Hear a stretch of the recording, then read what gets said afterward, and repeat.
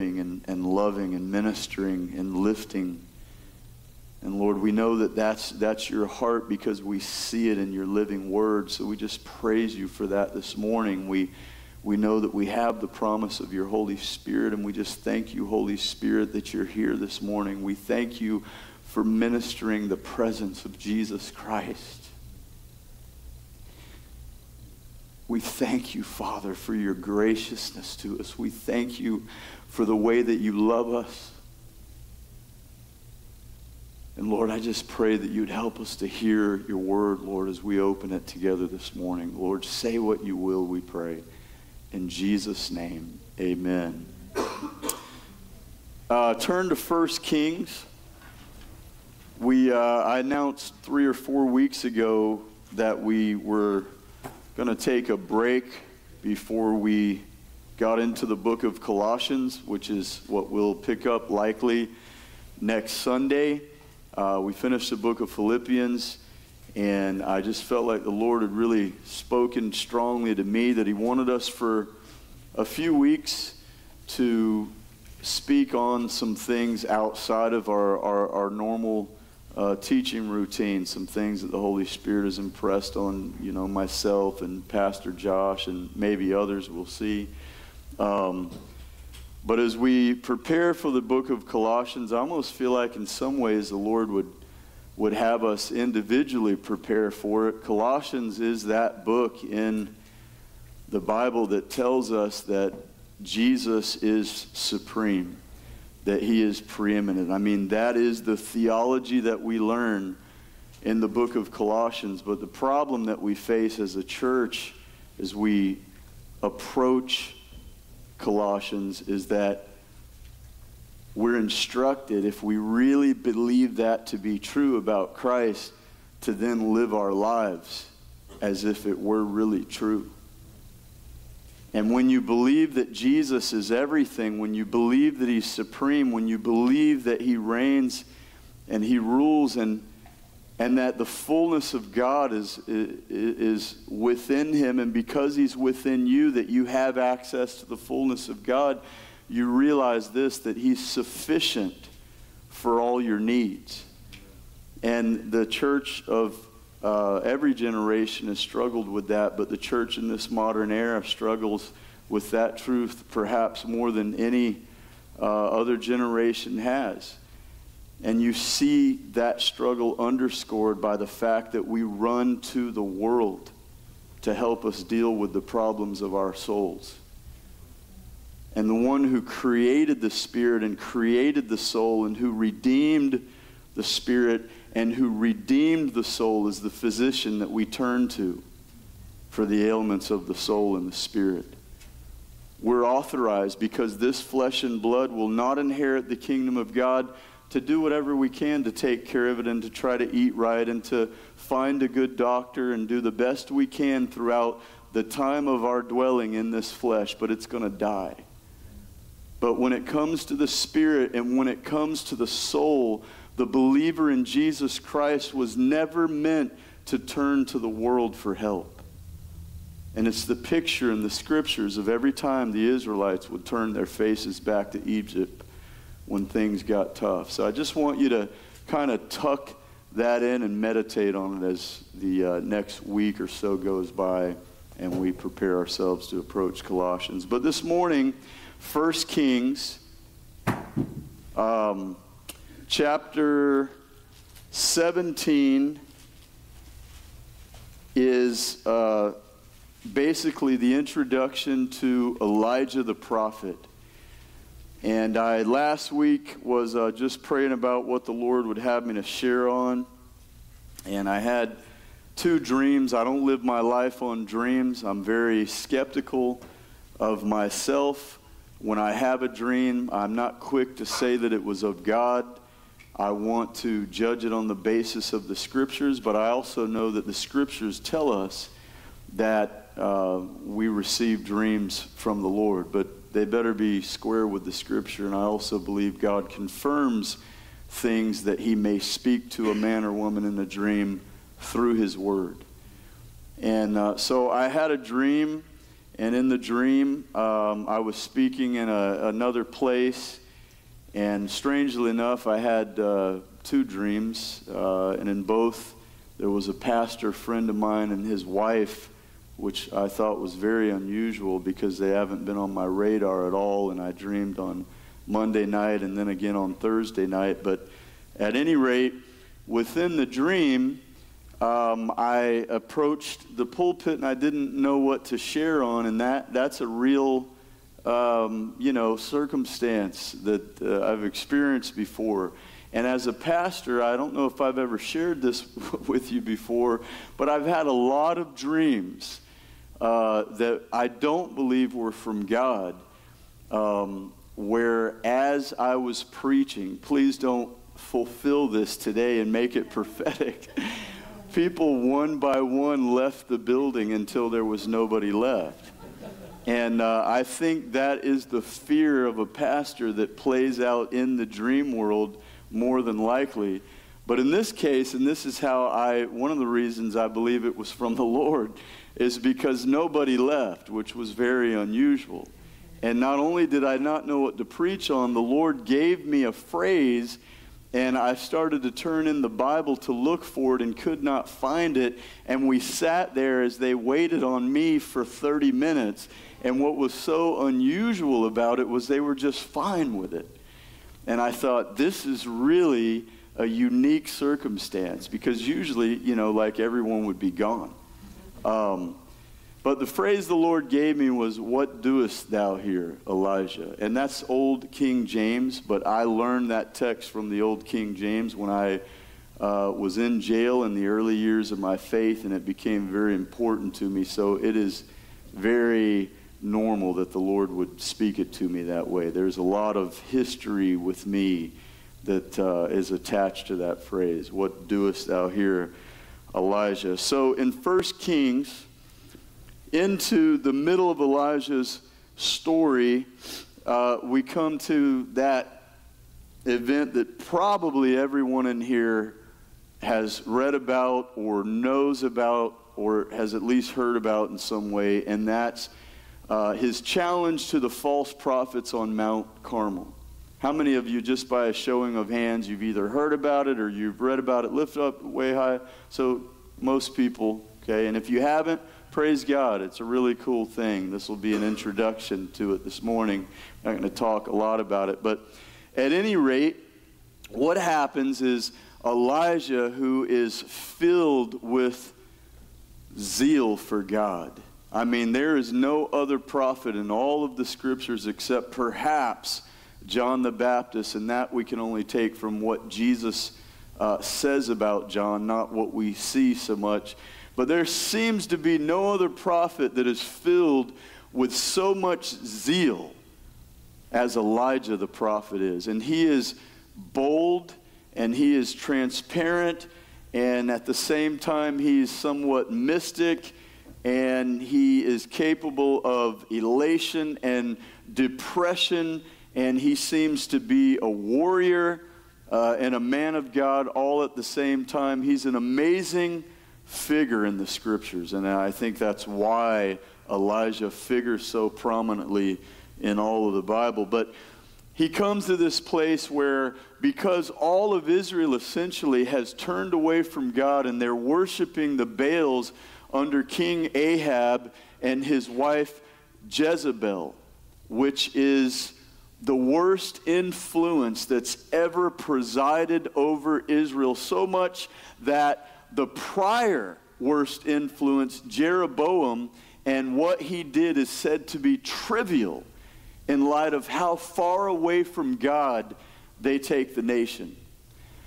So King Ahab turns the nation to idolatry, and the nation follows him, and the nation is prospering, and everybody seems in their false worship, in their compromised Judaism.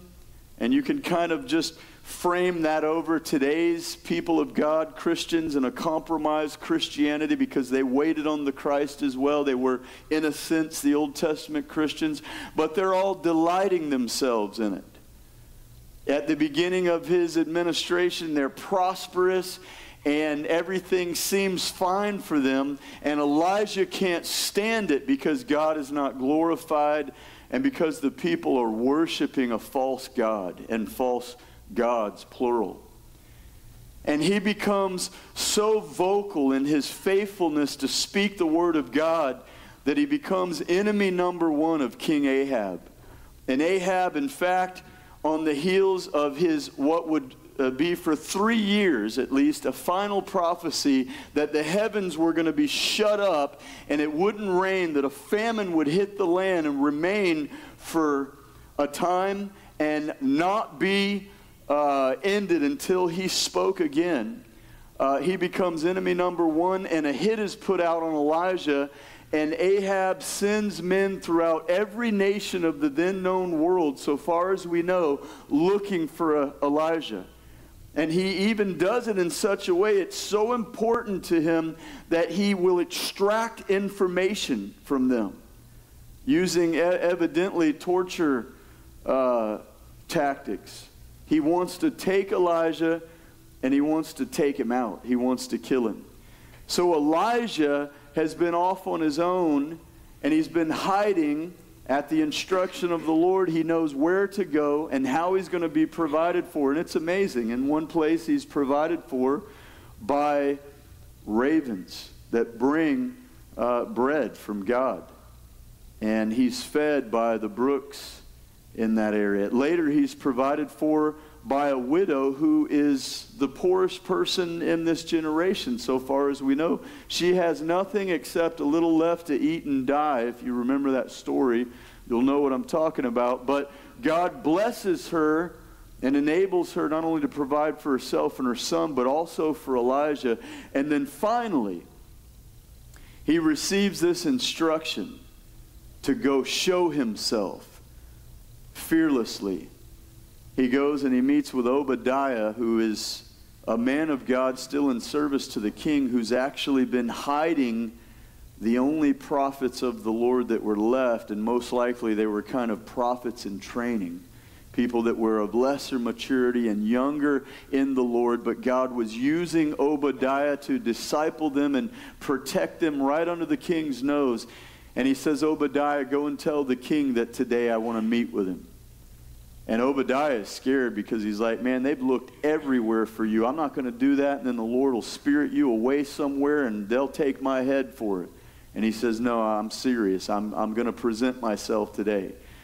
So Obadiah goes and tells the king. Elijah presents himself, and Elijah tells him, today's going to be the day. Go gather all of your false prophets and tell them with the whole nation of Israel to meet me up on Mount Carmel.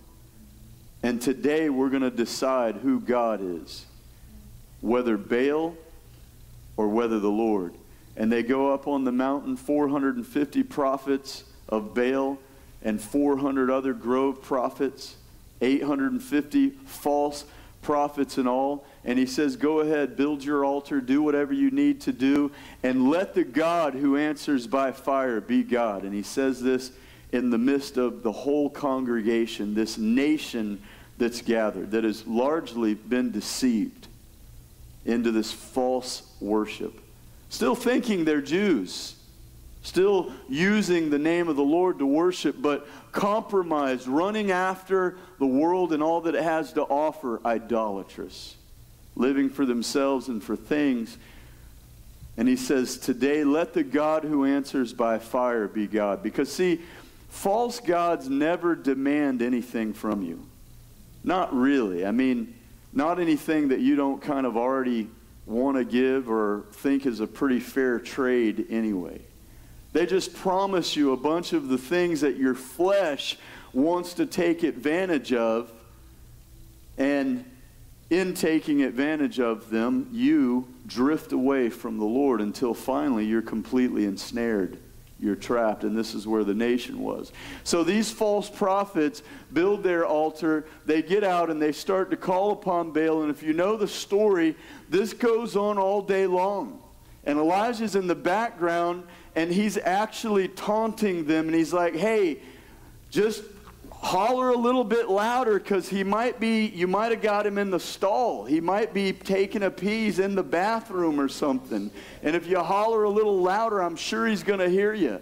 They get in their anger into this frenzy where they actually start, which was part of their pagan worship. So these are the true devotees here. They start to slash themselves. Now they're bleeding because they've cut themselves, because they're like, man, we need to get the attention of Baal. And here's the reality. They've seen their God show up for them in the past. It's not that he's always been non-responsive. They're not cutting themselves because they, are aware this God never interacts or talks or does anything. They're doing it because he's responded to this same foolishness in the past, but now it's just silence. Other than their chaotic noises, there is nothing. The scripture says nobody responded. And the reason why was because God muzzled the mouth of hell so that in that moment it was paralyzed and could do absolutely nothing. Because this show is not only before all of Israel, but I think it's before demons and angels gathered. The whole universe's eyes in this day are on Mount Carmel. Because there's going to be a witness that the God who answers by fire, that's very important, remember that. My message has little to do with Mount Carmel. But the God who answers by fire is God. And this is going to show who that he's God? Elijah? No, Elijah knows that he's God. This is going to show the world. This is going to show idolaters that he's God. See, you and I don't need him to answer by fire. If we do, that says something really bad about the place where we're at in our relationship with him. Let the God who answers by fire be God. So Elijah builds his altar, drenches the thing with water, the sacrifice, the wood, drenches it, calls on the Lord, and then we pick up the passage where he begins to pray. And it came to pass, this is chapter 18, verse 36. At the time of the offering of the evening sacrifice, that Elijah the prophet came near and said, Lord God of Abraham, Isaac, and Israel, let it be known this day that you are God in Israel, and I am your servant, and that I have done all these things at your word. No real prophet just does what he wants to do. Hear me, O Lord, hear me, so that this people may know that you are the Lord God, and that you have turned their hearts back to you. And that's Elijah's heart in this whole thing. He doesn't want to hurt and destroy and inflict. He wants to see people come to repentance. And then the fire of the Lord fell and consumed the burnt sacrifice and the wood and the stones and the dust, and it licked up the water that was in the trench. Now when all the people saw it, they fell on their faces and said, the Lord, he is God. The Lord, he is God. And Elijah said to them, seize the prophets of Baal. Don't let one of them escape. So they seized them. And Elijah brought them down to the brook Kishon and executed them there. And then Elisha said to Ahab, who now Ahab is king.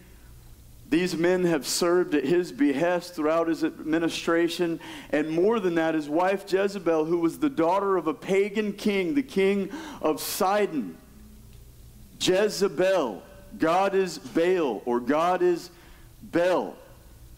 These men were put into the king's employ by her because they speak for her God. And there is no more of a wicked influence in the planet in this day than Jezebel, so much so that her name would be used to characterize a spirit that takes down the prophets of God and leads his people astray even into this day and into the last days.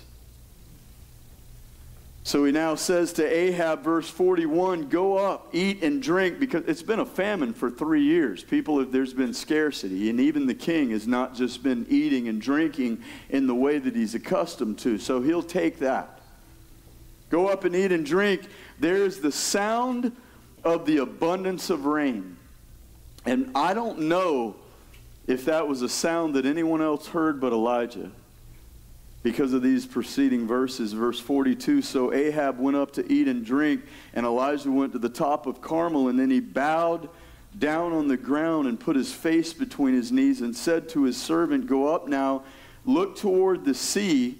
So he went up and looked and said, there's nothing. And 7 times he said, go back, go again, go look again. And it came to pass the 7th time that he said, there's a cloud as small as a man's hand rising out of the sea. So Elijah said, go up and say to Ahab, prepare your chariot and go down before the rain stops you. So it appears from what the servant sees that there's no sign of rain. And I just want to point out real quickly that Elijah hears a sound nobody's heard in 3 years. And he might be the only one who heard it. It was the sound of abundance. It wasn't the sound of a potential sprinkle. It was the sound of abundance. And I believe he knows the sound that's consistent with the word that God has spoken to him. God had told him that at your word the rain would stop, and at your word the rain would come again. It was the command of God. And so he hears a sound consistent with his faith, and his faith is in the word of God. His faith is not in the sound. His faith is in the word of God. But this is a sound of faith, and he acts upon it, and he keeps on acting upon it. 7 times he prays because he's heard something in here that he knows is from God, and he's not going to stop acting upon it. And that's how the Lord would have every one of us to be. That when we really have a word from God, and when we have the word of God, that we learn what a consistent sound is. And we take hope in that, and we act upon that. But there are also inconsistent sounds. Verse 45, now it happened in the meantime that the sky became black with clouds and wind. So this isn't just, some clouds that are up there that have the potential to drop some rain. A storm has emerged. There's wind, the sky is dark, and it's about to break loose. And there was heavy rain. The same word there for heavy means mighty. So Ahab rode away and went to Jezreel. And the hand of the Lord came upon Elijah, and he girded up his loins, and he ran ahead of Ahab to the entrance of Jezreel. This is where Ahab had built his house some years before. And Ahab told Jezebel all that Elijah had done and how he had executed all the prophets with the sword. Now, why had he done that? Why is the first person that Ahab talks to Jezebel? Because I think up to this point, Elijah believes Ahab has come to repentance. And the fact is, a chapter and a half later, Ahab will, 2 chapters later, somewhere in there, he will come to repentance. He will humble himself. And for 3 years, things are fairly good. He doesn't become a radical man of God, but he humbles himself. And the Lord takes note of it and spares him in his generation from what he would have otherwise faced. But Elijah doesn't realize what's going on, and Elijah is in this mindset that we just accomplished victory. His mindset is, this battle is over, we won, 850 prophets are dead, the king responded to my command, and now I'm waiting for him to come out either with her by the head of the hair and order her to be executed, or something good, something consistent with the word of God.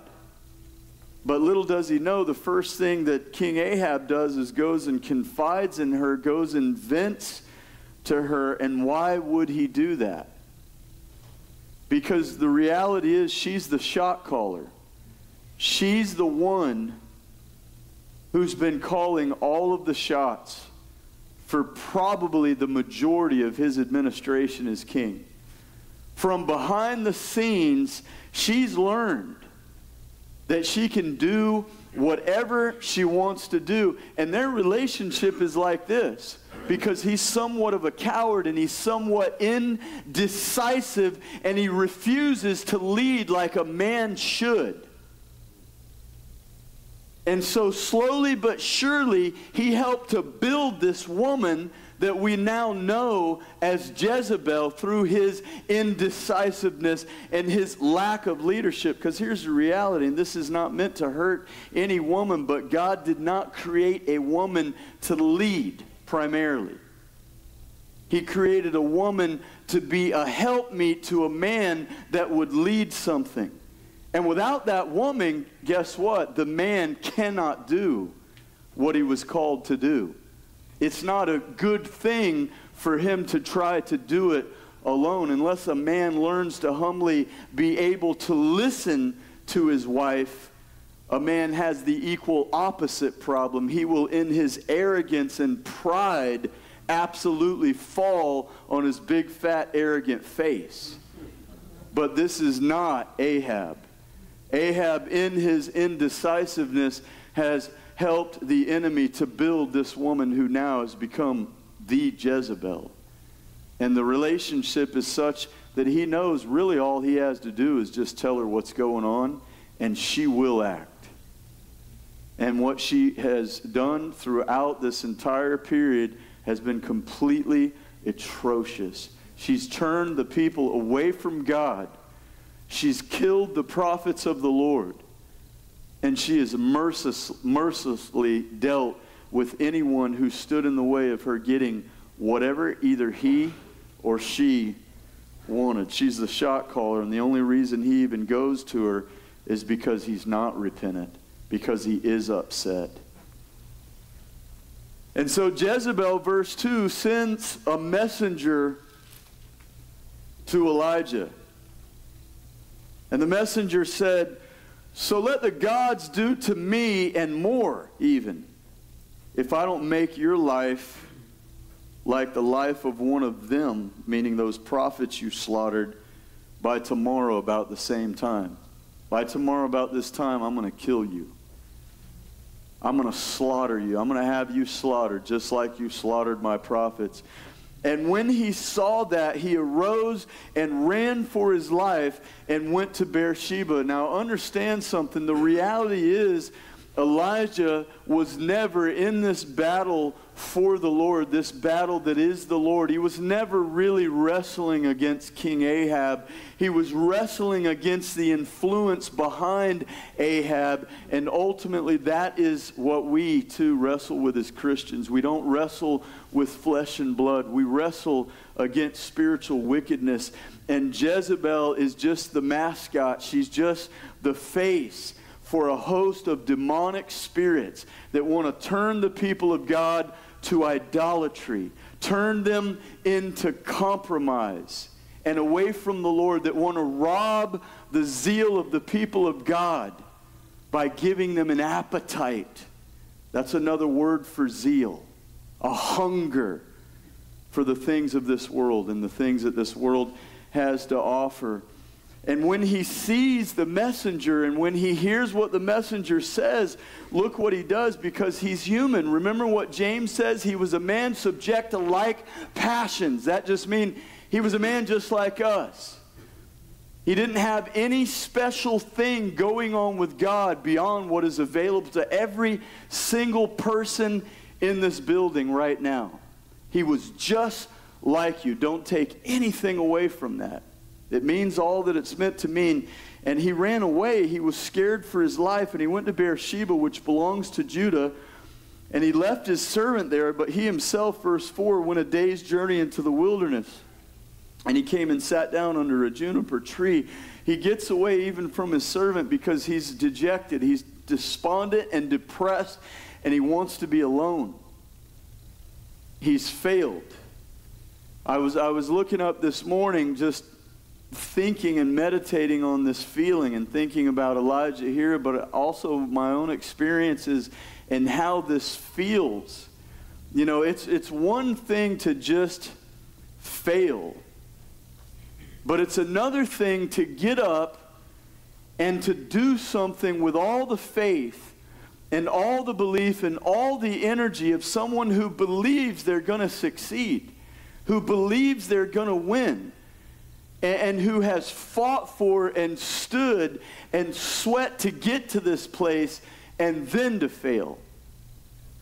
It's a different thing to have, in his mind, worked so hard and made so many sacrifices and swallowed a life of being somewhat alone and rejected and opposed, then to have this amazing experience up on Mount Carmel, and ultimately now he's running for his life.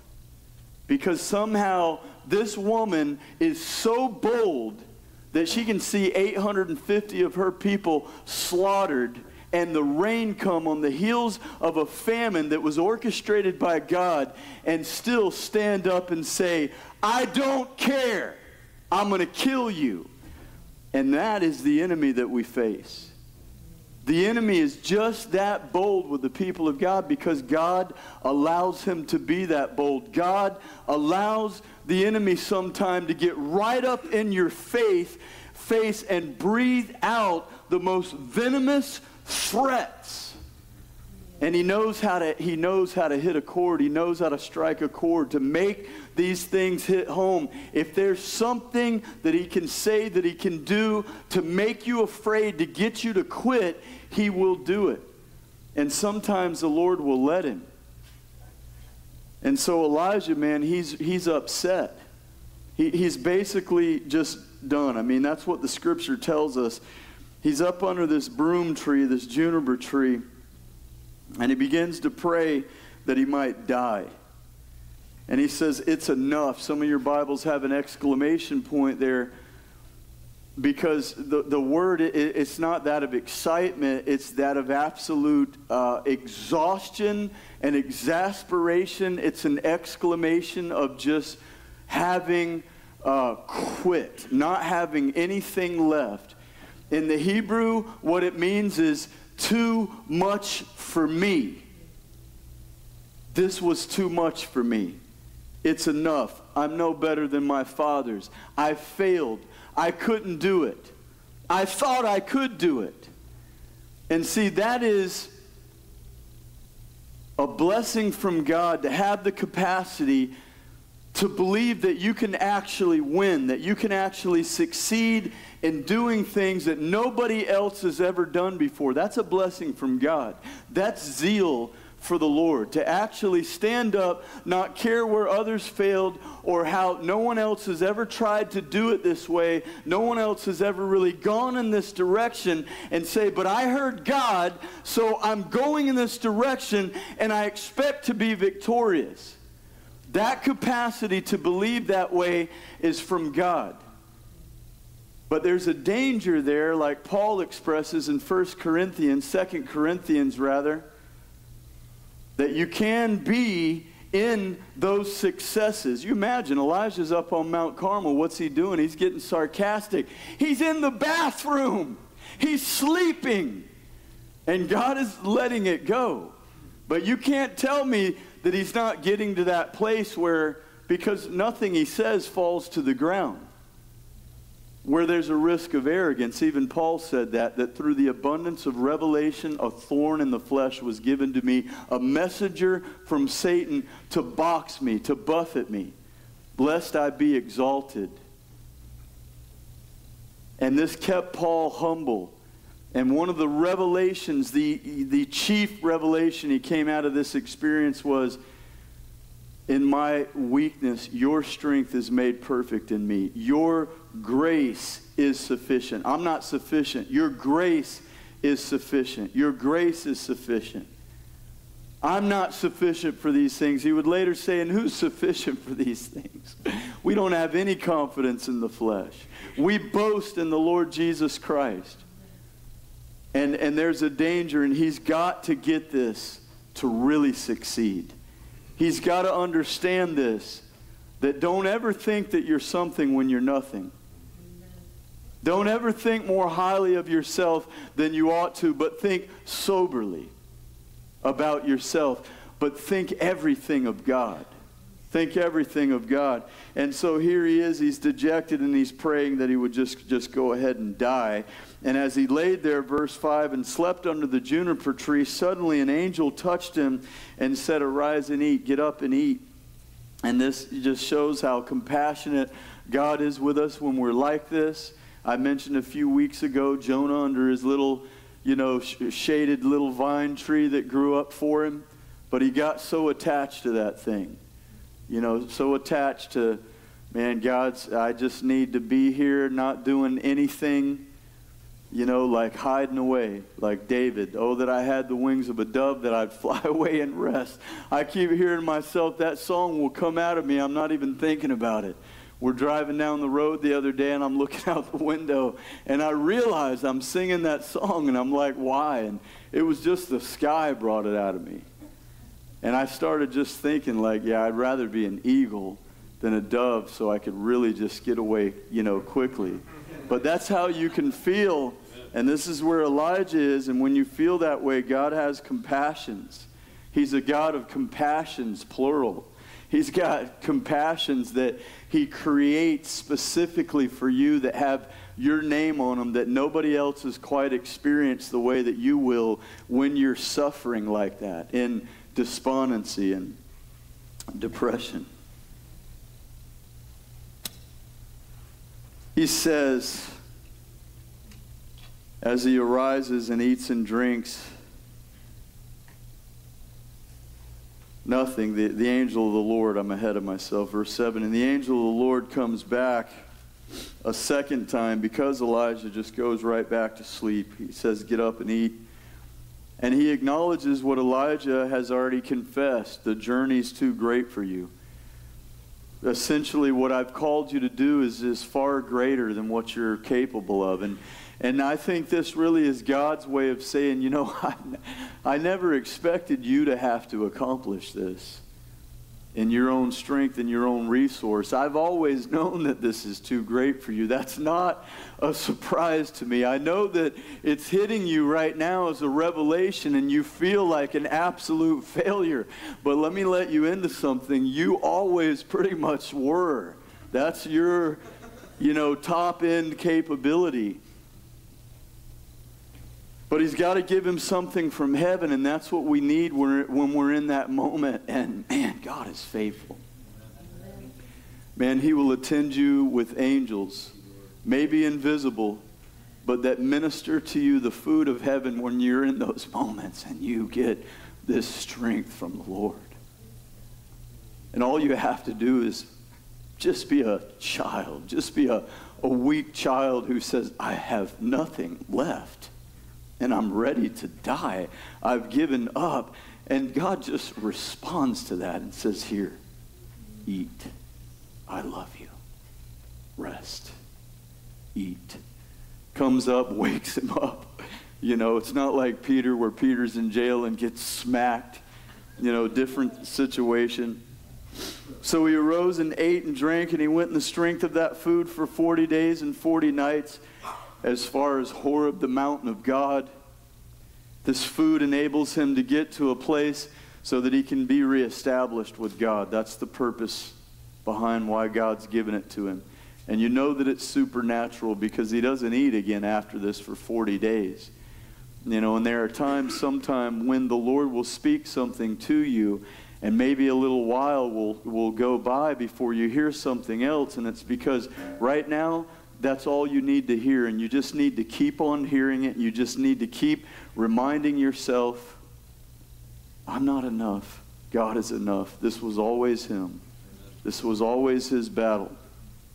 And there he went into a cave, and he spent the night in that place because he's not out of this. And behold, the word of the Lord came to him, and he said to him, what doest thou here, Elijah? I like the old King James better in this one.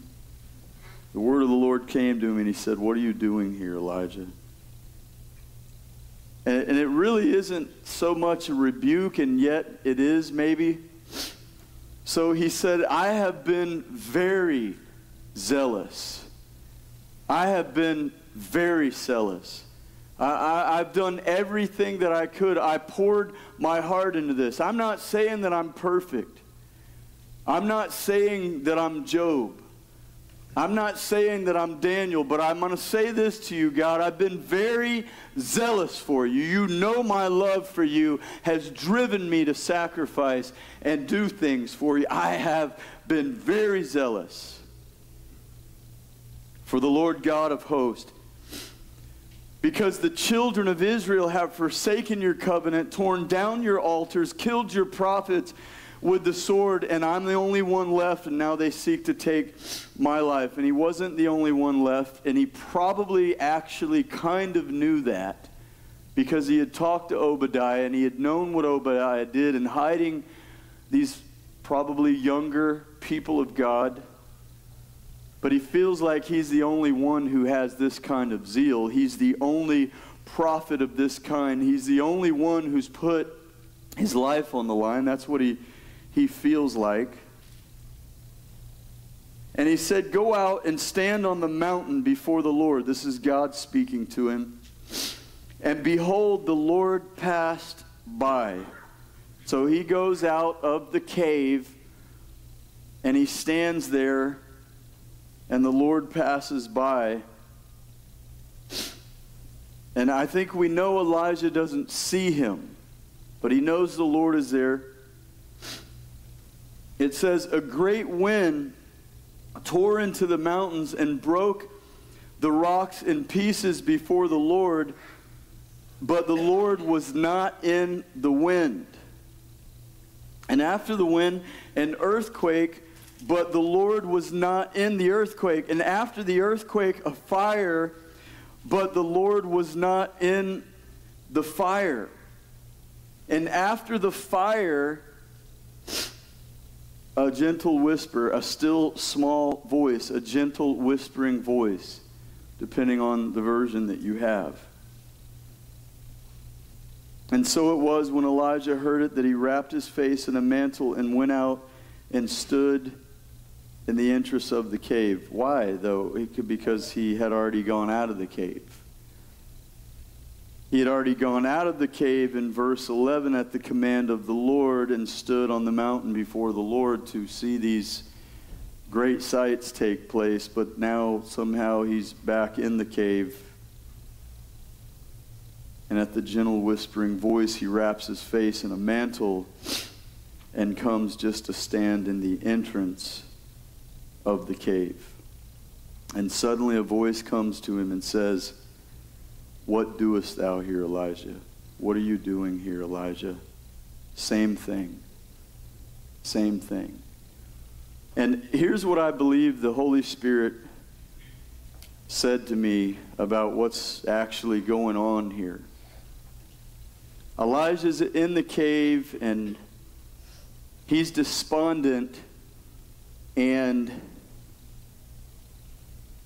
the way that Elijah perceives God is maybe because of Mount Carmel, as he's the God who answers by fire. This is God. He does big things and makes things explode, and you know when he's there because stuff's exploding and burning and shaking. And you read that kind of stuff all throughout the Scripture, especially in the Psalms. Definitely in the Revelation. But there's something very precise to be learned here. And God wants Elijah to get it. And so I think what's happening is he calls Elijah out of the cave. God hears his voice. He says, what are you doing here, Elijah? And then he calls him out of the cave. And then as soon as he comes out of the cave, I think what happens is immediately this mighty wind rushes through and just starts to ferociously attack the side of the mountain, and he's seeing boulders rip off and fly with the force of something he's never seen before. And what does he do? What would you do? I'm headed back to the cave immediately. I'm not standing in all of that feeling like this, especially when I'm questioning maybe is God even for me like I thought he was. But God did say, stand there, and so perhaps he creeps on back out. And right about that time that he creeps out, immediately an earthquake and the shaking, and he runs more than likely back in.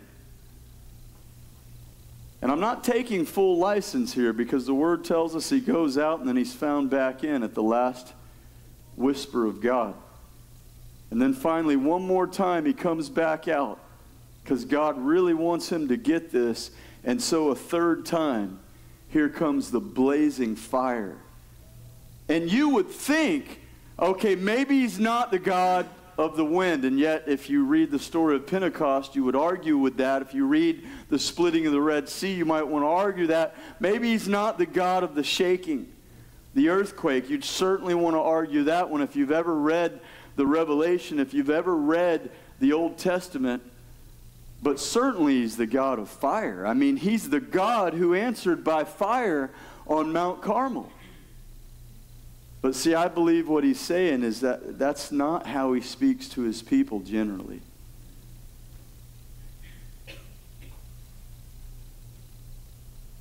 And so this gentle whisper takes place, and now he wraps his face in a mantle, because more than in these other three events, he perceives the presence of God. And he approaches with more respect and reverence in this case than before, and comes just to the mouth of the cave. But see, I think what God was doing was showing him how he reacts to things, where he's really at in his faith. Because the earthquake and the wind and the fire and the shaking that happens and the rocks that are flying and the response likely that takes place that for whatever reason has him back in that cave, this is exactly in a small picture what took place when he heard that bad report from Jezebel's messenger. It said back there that when he saw the messenger, when he heard what that messenger had to say, what did he do? He ran. He heard a sound that was inconsistent with his faith. But it was mighty. It was powerful, but it was inconsistent with the Word of God. But it was mighty and it was powerful, and he responded by running from it. And now here he is, and God's showing him, Elijah, this is what you've done. And all this takes place, and he runs. And I think Elijah is meant to realize here, man, I've been responding to things that are inconsistent with what God has said to me. This is not the voice of God. God's not in the wind. God's not in the shaking. God's not in the fire. This is my God. Elijah, what are you doing here? What are you doing here? Why did you give up? Why did you end up here? Because you're responding to the wind. Peter's on the water, and he begins to see the wind and the waves, and he starts to sink. Paul tells us in the book of Ephesians that the reason why God has given leaders within a church that when they're really from him is in order to equip people so that they would be no more tossed to and fro by every wind of doctrine, every wind of influence, because we are moved by the wind. We're moved by our circumstances. We're moved by big, scary things in life. And what God is really saying to Elijah here, and what he's saying to me in my life right now, and what I believe the Holy Spirit wants you to know this morning is, don't be moved by those big things when they're inconsistent with what I've spoken to you. Stand on this. And don't be greatly moved, as David said, or as Paul said, but none of these things move me. Why? Because I'm standing on this. And so when the wind comes, I'm not running. When the earth shakes, I'm not running. When the fire heats up, I'm not running. I'm going to stand because the God who knows how to whisper through it, I'm with you. My word still stands. It's as good today as it's ever been, in spite of the wind, in spite of the fire, in spite of the shaking. Stand. And I believe Elijah, I believe he gets that. And he stands there in the entrance of the cave, and the voice of God, what are you doing here, Elijah? But he comes out with his statement again, because he's not quite internalized this yet. I've been very zealous. He's got this thing down pat, because like us, when we're in that circumstance, we get our spiel going. Lord, I blah, blah, blah, and I blah, blah, blah, and you blah, blah, blah, and they blah, blah, blah. And that's my perspective right here. And God doesn't come in and say like, hey, I'm very sorry. Let me really just explain in detail all of these things so that you can just fully understand and everything. You'll be okay once you understand it. I just need to explain it to you. That, by the way, again, I know beating a dead horse, pounding a single drum, but that, by the way, is why you can't get the answers you need from a pastor. He can point you to Jesus. He, leaders, friends that love the Lord can point you to Jesus, but he's got the answers. And even if someone did sit down and explain it to you, it would not do within you what needs to get done for you to get transformed like you need to be, to stop doing what you're doing or start doing what God's called you to do. You have to be able to get it from God. That doesn't mean that we don't call upon each other when we're in need. We need to know how to speak a word in season, give good counsel. But he rehearses his thing. I alone am left, into verse 14, and they seek to take my life. And then the Lord said to him, go. Go back. Go return on your way to the wilderness of Damascus. And when you arrive, anoint Hazael king over Assyria. And when you anoint Jehu, when you get there, anoint Jehu the son of Nimshi as king over Israel, and Elisha the son of Shaphat of Abel Maholah, you're going to anoint him as prophet in your place. So you can take that like, oh, you failed, man, you're getting replaced. That's not the message. That's not what God's saying. And it'll be that whoever escapes the sword of Hazael, Jehu will kill. And whoever escapes the sword of Jehu, Elisha will kill. Yet, or hey, by the way, I have reserved 7,000 in Israel, all whose knees have not bowed to Baal, and every mouth that has not kissed him. You know what the Lord's saying to him? This is what you were supposed to accomplish. This is victory. Jezebel was never going to repent. In fact, prophecies issued before this that the dogs would lick her blood, that she would be a part of a crowd who would be eaten by dogs, but this is the victory. And more than that, Elijah, and this comes back to the part where we understand our insufficiency in light of his sufficiency. You're a hero, and yet you're not the hero. You're not the hero of this story. It doesn't end here these thousands of years ago You don't usher everyone into the eternal kingdom. And on the hills of Mount Carmel now, everything is done. Finito, resolved. You did it. No, somebody else is coming. One set of lips will utter, it is finished.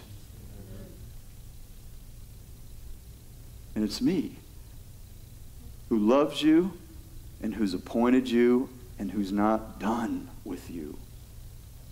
What are you doing here, Elijah? Go back. And he moves back into his role, and he begins to anoint kings, and he begins to ordain prophets, because they are going to carry this on. I think today, for the first time in my life, I understand Philippians chapter 1, verse 6. He that began a good work in you will complete it until the day of Christ. That doesn't mean that you end your story looking perfect like we think it does. What do you mean? Like you said you were going to complete it. I'm not like, like my brother died and he had a lot of rough edges still. But you say you're going to complete it. Yeah, until the day of Christ. Man, you don't finish this work. The body of Christ. Christ, through the body of Christ, finishes this work. We do it together. Hey, Elijah, I love how zealous you are. But there's 7,000 people waiting for you to join them. And you're going to be a blessing to him. And so is Elisha. And Elisha's going to have this school. I wish I could show you, Elijah, how it's going to work out. And there's going to be these, what we're going to call the sons of the prophets. And they're going to grow and they're going to prophesy and they're going to do mighty things. And the victory is sealed. Because at the end of it all, the Lion of Judah is going to come out and put his foot on the neck of the enemy. And he'll be able to say, finito. He'll be able to say, it is finished. I want to challenge you today, Josh, if you'd come back up with two things, and I want to just encourage us.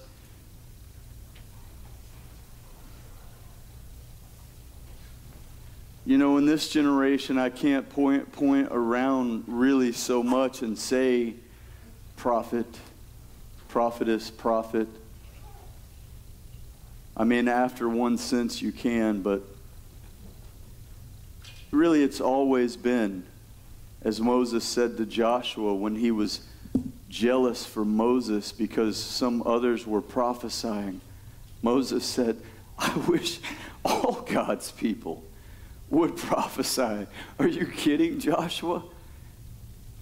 And then Joel chapter 2, it'll come to pass afterward, saith the Lord, that your sons and your daughters will prophesy, your old men will dream dreams, and your young men will see visions.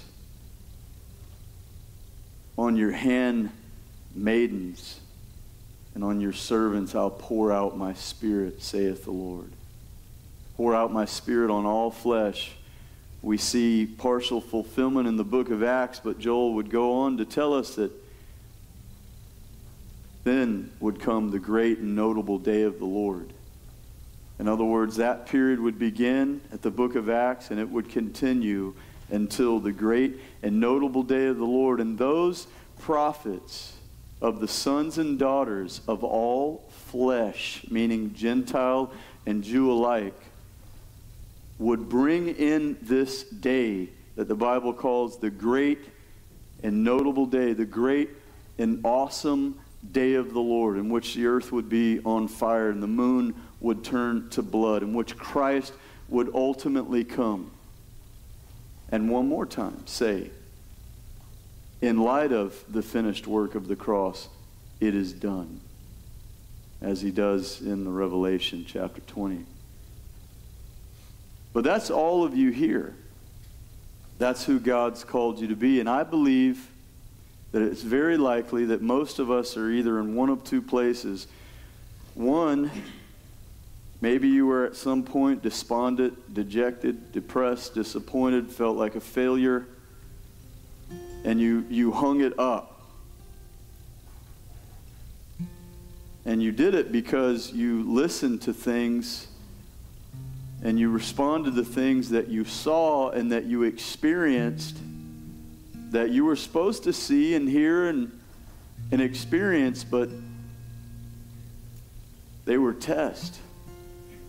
You were meant to hold on to the founded, rock-solid Word of God that's capable of right through the middle of a storm. See, this is why Jesus is sleeping in the back of the boat when the storm comes and the waves are going all crazy, because he's not moved.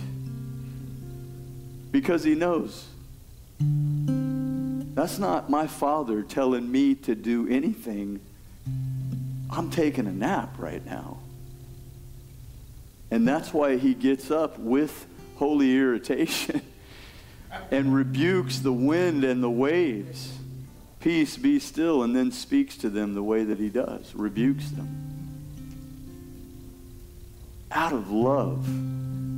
And maybe you're here today and you know that God has had a call on your life and you've never gone as far into it as he's wanted you to, and he wants so much more for you than you want for yourself. He wants to heal you so much more than you want to be healed. He wants to use you so much more than you want to be used, and you can just add a different phrase in, but he wants it more for you than you want it for yourself, and you stopped. And now you've lost your zeal. And you could be in the place where you're just in danger of losing it because you're struggling inside like Elijah, and you're dealing with depression and what the heck is God really saying to me through all of this that's going on? And what God is really saying to you this morning is, hey, get your eyes off that. What are you doing? Stopping. You know what I've said to you. You know what I've called you to do. You know what my word says. Go back. Get back to work. Or you could have been in that place where you've completely lost it. And if you would stand with me, we're going to worship. If that's you, you've completely lost it, or perhaps you've never even known what it is to have zeal for the Lord.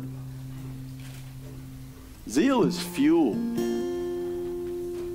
You know, zeal is the fire of God's Spirit within you that propels you forward and gives you the wherewithal and the energy and the will and the sheer holy determination from God to do things that other people cannot do, cannot even want to do long enough to actually accomplish them. And it may be that you've run out of that. You know, Paul says, never be lacking in zeal. You know, keep your fire burning. That's Jeremiah saying, I tried to stop speaking. I tried to. But the fire was like, it was just like shut up in my bones. Like the flames were just trying to get out. And I had this sense that I was stifling in it and I'm about to combust. And as afraid as I was of their faces and their potential to do me great harm, I had to speak. I had to do. I had to serve. I had to say what God had put in my heart. You know, I feel like the Lord showed me something I've never paid a lot of attention to this morning. That last church Jesus talks about in the Revelation, Laodicea. We kind of hate that church. Like if you read the Word and you know the Scriptures, you kind of hate that church. When you find a church that you think sucks, you call it Laodicea. It's like a cuss word for people who love the Lord. Like you can call the Tabernacle whatever you want, but if you call it Laodicea, I'm going to truly be offended. And start having, that's a great one, and start having to ask some questions and like, what are we? But I feel like the Lord showed me that we've all got a little bit of Laodicea going on inside of us. Let me show you what I mean as we worship God. I think the church of Laodicea became what it became for one reason. It just started letting its zeal slip away.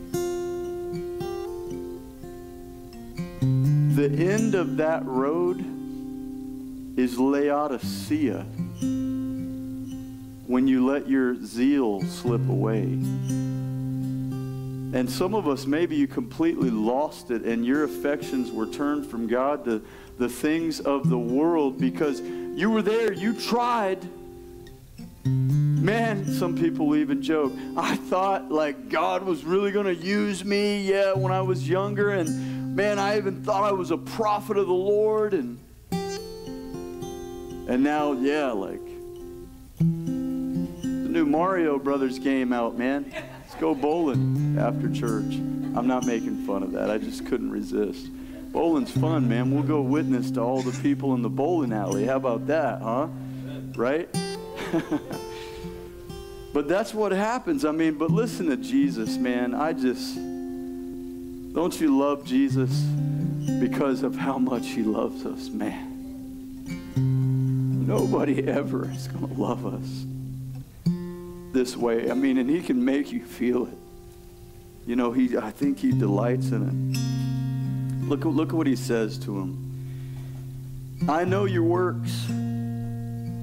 He calls himself the true witness. I'm about to tell you something true. That's what he means by I know your works. I know your condition. I wish you were cold or hot. Because you're lukewarm and neither cold nor hot, and I'll vomit you out of my mouth. I'll spew you out of my mouth. You know what he's really saying right there?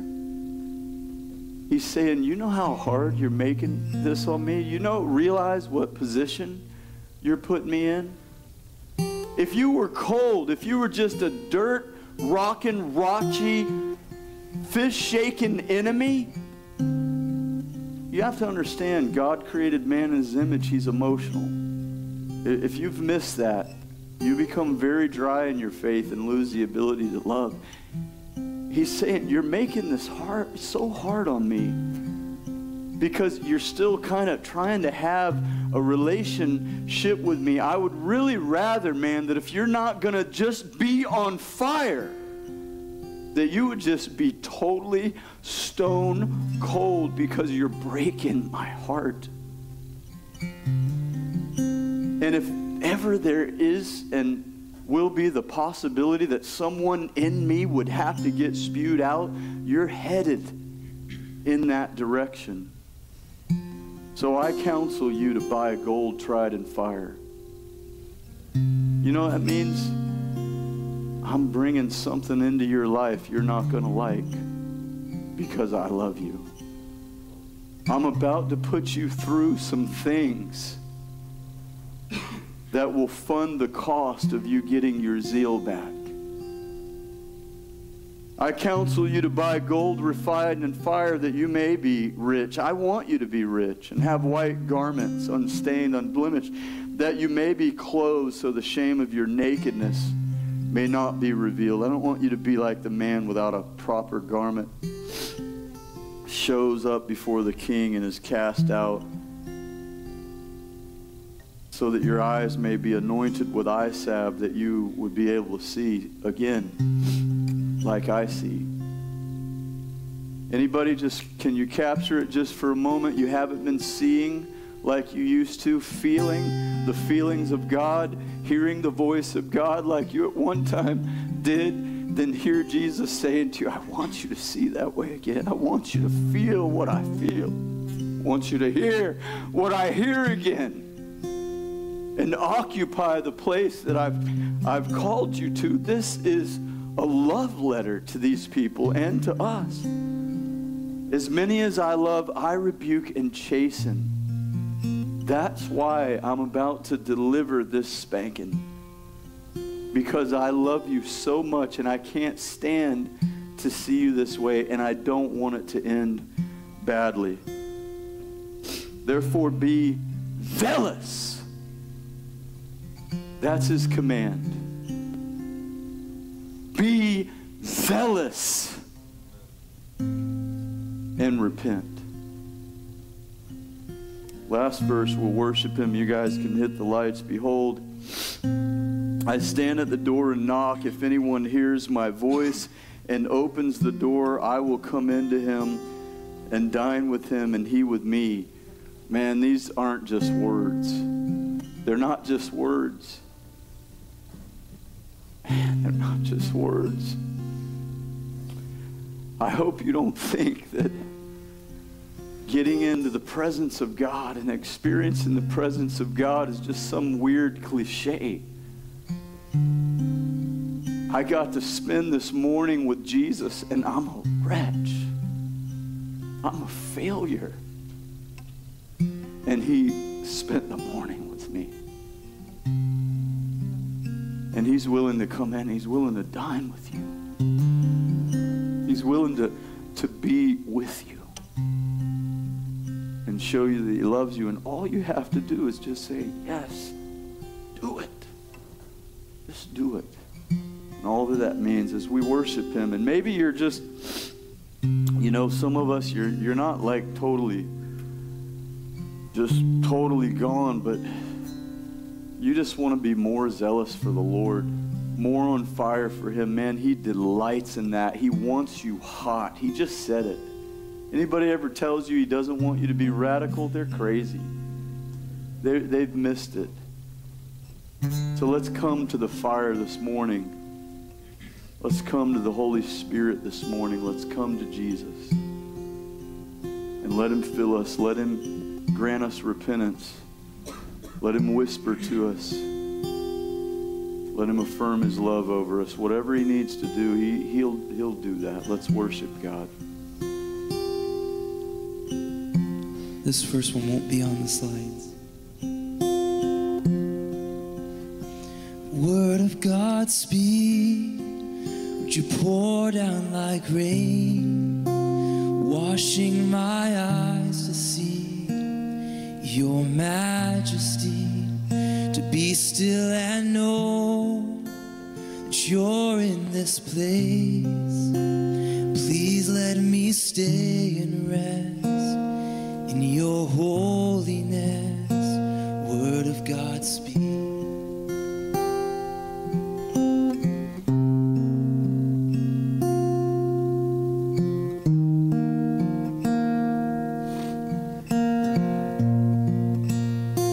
Word of God, speak. Would you pour down like rain, washing my eyes to see your majesty, to be still and know that you're in this place. Please let me stay and rest in your holiness. Word of God, speak. Would you pour down like rain, washing my eyes to see your majesty, to be still and know you're in this place. Please let me stay and rest in your holiness. Word of God, speak.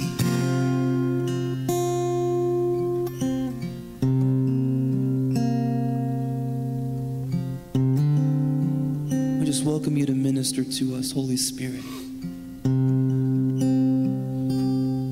How deep the Father's love for us, how vast beyond all measure,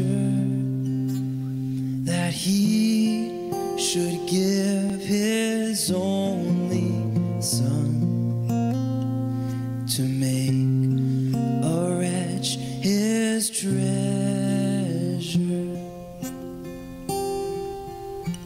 Surely he has borne our griefs and carried our sorrows, yet we esteemed him stricken by God, smitten and afflicted. he was pierced for our transgressions. He was crushed for our iniquities. Upon him was the chastisement that brought us peace, and with his wounds we are healed.